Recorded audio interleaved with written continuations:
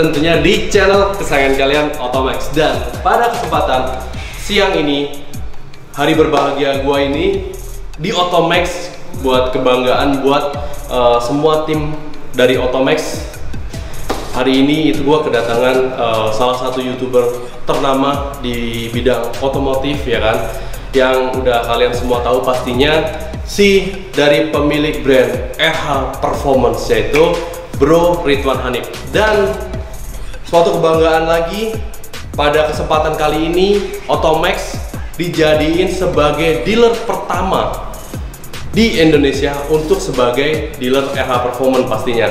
Dan benar-benar satu kebanggaan tersendiri buat gua, ya, buat kita semua teman-teman dari Otomax, karena velg RH Performance adalah velg yang 100% Indonesia, dan gua sangat mendukung untuk benar-benar local pride lah gitu ya. Jadi benar-benar 100% produk dalam negeri buatan Indonesia. Kemudian sumber daya manusianya juga Indonesia, bahan bakunya juga Indonesia. Kemudian standarisasinya pastinya secara internasional. Jadi velg ini gue berharap nantinya akan bisa go internasional. Mudah-mudahan RH Performance bersama Ridwan Hanif bisa wujudin impian gua dan teman-teman semua di kalangan otomotif, ya, pastinya untuk di bidang modifikasi, dimana bisa keluarin velg-velg yang memang benar-benar real high performance, ya, untuk jadi kita nggak selalu menggunakan ataupun berbangga dengan produk yang impor gitu, brand-brand luar negeri gitu. Jadi gue berharap dengan adanya produk dalam negeri ini, brand dalam negeri ini, kedepannya bakalan ada velg-velg high performance yang memang diproduksi di Indonesia dan memang mempunyai kualitas yang diakui secara internasional pastinya. Dan nggak usah lama-lama lagi, kita langsung aja ketemuin langsung Bro Ridwan Hanif. Kebetulan dia udah ada di depan. Stay tune terus di channel ini, dan jangan lupa subscribe dan follow Instagram kita, channel kita Otomax, Instagram kita otomax.id, otomax.store, dan otomax_store. Kita pisah sengaja, kenapa? Banyak karena kita pisah agar untuk Otomax ID adalah portofolio velg-velg original, dan untuk Otomax Store, otomax.store adalah galeri umum kita. Dan untuk yang otomax_store, jadi buat temen-temen yang memang hobi modifikasi, sering gonta-ganti velg, nah itu pajangannya kita ada di sana. Yang velg-velg artinya itu velg-velg yang harganya masih terjangkau seperti itu. Dan untuk .id, otomax.id adalah untuk postingan velg-velg yang memang yang original gitu ya, baik original Indonesia ataupun memang yang brand asal dari luar negeri. Dan oke, kita nggak usah lama-lama lagi, langsung aja ke Bro Ridwan Hanif. Oke, gitu aja.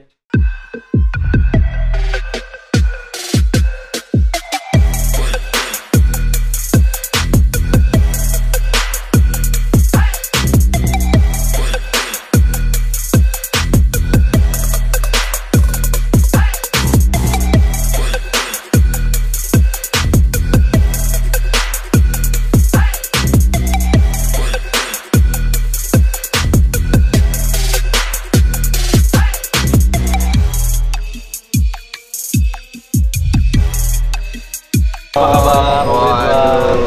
Terima kasih Om Ridwan Hanif udah datang ke sini dan percayain Otomax untuk jadi dealer yang pertama untuk RH Performance. Ya, pasti yang saya tahu kualitasnya memang bener-bener performance banget, performanya bener-bener bagus banget. Udah lihat kan ya? Udah lihat juga, bener-bener speechless itu kan modelnya, terus speknya, jadi memang diperhitungkan finishingnya, jadi bener-bener nggak asal gitu. Jadi memang ini bener-bener layak kalau disandingkan dengan brand-brand yang memang sudah ternama, yang sudah diakui secara internasional, karena diproduksi di tempat yang memang bagus dan memang kualitas ekspor. Ya. Ini kayaknya cocok jadi YouTuber ya? Wah, lancar kali. Masih gagal. Oh, berarti ini ya, tokonya dari 1, 2, 3, 4 Ruko jadi 1? Iya, ini 4 Ruko jadi 1 untuk retail store, wheel and tire shop. Terus kalau untuk yang misalkan kadang-kadang beberapa, kalau velgnya itu mungkin ada yang besar gitu kan, terus butuh di custom gitu ya. Jadi itu apanya di custom? Misalkan fendernya, jadi harus dirapiin misalkan. Nah itu kita ada satu atau punya biar lebih yang repot lah kerjaan yang lama. Kadang kan ganti velg itu misalkan orang maunya ditinggiin terus lebar gitu kan, keluar body atau jadi velg nyangkut. Nah itu kan butuh di custom tuh yang repot-repot. Kita ada pisahin tempatnya kayak gitu. Oke, berarti tempat ada dua ya, di sini sama di sana. Di sini kemudian di sebelah nggak jauh dari sini juga. Cuman beda blok aja, di blok C nomor 5. Nah ini kan tempatnya di Ruko Paramount Blitz, blok A nomor 16 sampai 19, Gading, Serpong, Tangerang. Nah kita ada juga lagi di AXC Sumarekon, Bekasi. Otomax store juga di sana, kayak gitu. Nggak ada di Jakarta malah? Di Jakarta kedepannya mungkin nggak akan lama lagi, kita rencananya akan ada di Jakarta. Bocoran di mana gitu? Mungkin pengennya sih daerah-daerah selatan juga pastinya, biar lebih mendekat ke Ridwan Hanif pastinya. Ya dekat rumah gitu kan.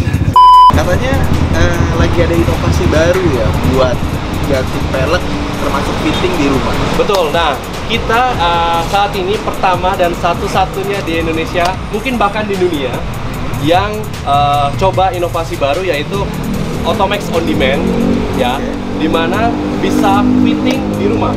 Jadi bisa fittingnya itu nggak cuma velgnya, jadi kita bawain beberapa model ya kan, atau spek gitu kan.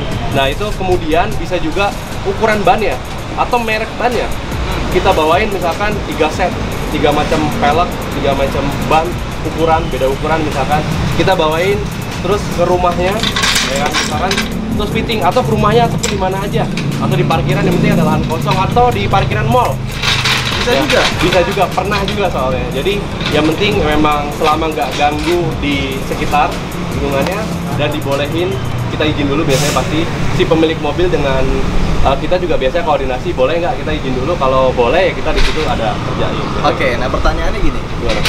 Kan kalau fitting kan belum jadi ya. Betul. Kalau nggak jadi gimana tuh? Udah keluar bensin, udah keluar tukang, udah keluar gimana tuh? Nah, alhamdulillahnya konsumen-konsumen Otomax itu, subscriber Otomax juga pastinya.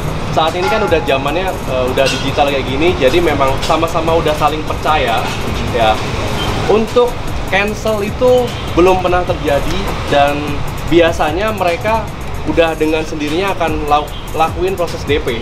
Jadi sebelum jalan hubungin CS kan, dia berkunjung ke website atau kita ada aplikasi juga Otomax Store. Jadi langsung dia ada tombol WA kan, langsung WA aja, langsung tanya mau buat mobil apa, konsultasi dulu gitu kan. Nah biasanya udah detail dulu tuh mobilnya apa, terus mau model yang mana aja. Dengan sendirinya mereka akan lakuin proses namanya DP biasanya. Tanpa kita ngomong dia langsung DP, bahkan nggak jarang langsung bayar lunas.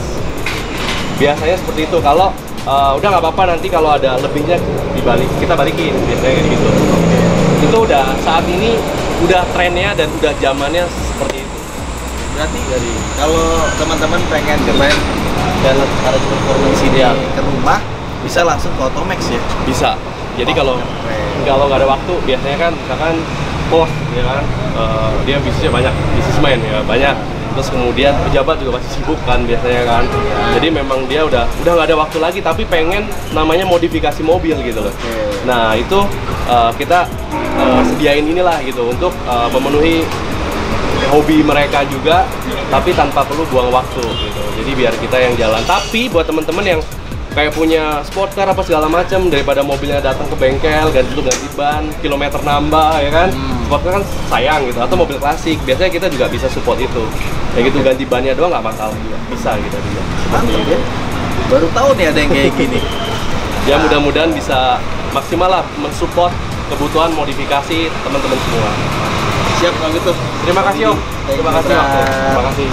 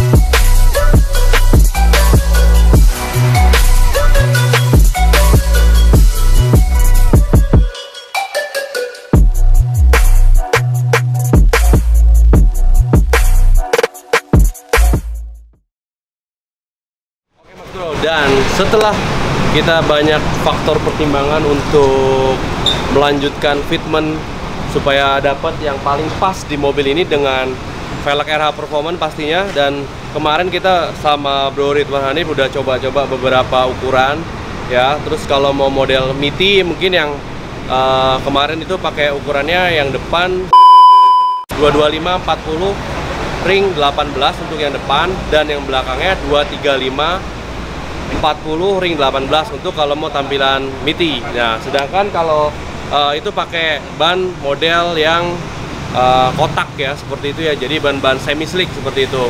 Dan jika untuk kayak model-model mobil yang udah gunain Airsus kebetulan ini, jadi tampilannya harus dibuat lebih, bannya itu dibuat lebih narik.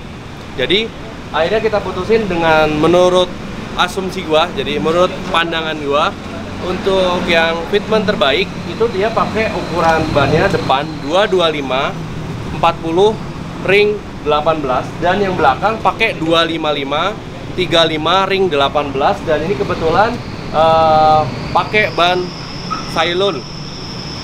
Ban Cylon ini di Indonesia emang tergolong baru, cuman sudah menurut gua better ya, juga bagus juga ya gitu, karena dengan harga, tampilan serta kualitas dari bannya itu mulai dari daya cengkram di basah, di kering, itu gua sendiri udah coba pakai gitu ya. Jadi menurut gua dengan melihat harganya itu, menurut gua value for money banget sih. Jadi bisa jadi salah satu opsi buat kalian yang memang hobi-hobi modifikasi ya kan. Pastinya harganya ini di tengah-tengah lah, murah banget juga enggak, mahal juga enggak kalau menurut gua gitu ya.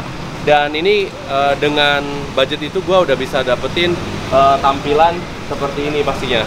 Ya mungkin teman-teman bisa lihat ya, model dari kembangan bannya sendiri untuk ukuran 225-nya ini nggak terlalu kotak ya, tapi nggak terlalu narik juga, jadi masih enak dilihat ya. Ini pakai Cylon tipe Atterzo ZSR ya, 225/40 ring 18, dan belakangnya ini terus karena velgnya itu belang ya, lebar belakangnya 9, offsetnya 35, dan ini pas untuk, jadi nggak terlalu narik dan nggak terlalu kotak juga.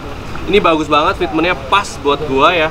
Ini pakein 255/35 ring 18 sama Cylon Atterzo ZSR, sorry.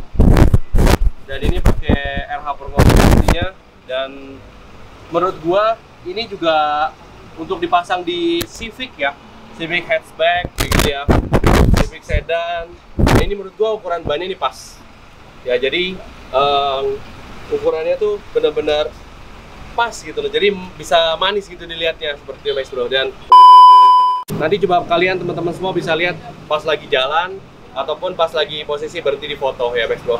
Tonton terus video ini, jangan lupa like dan subscribe jika kalian suka dengan channel ini. Mudah-mudahan channel ini terus bisa menginspirasi teman-teman untuk memodifikasi mobil kalian.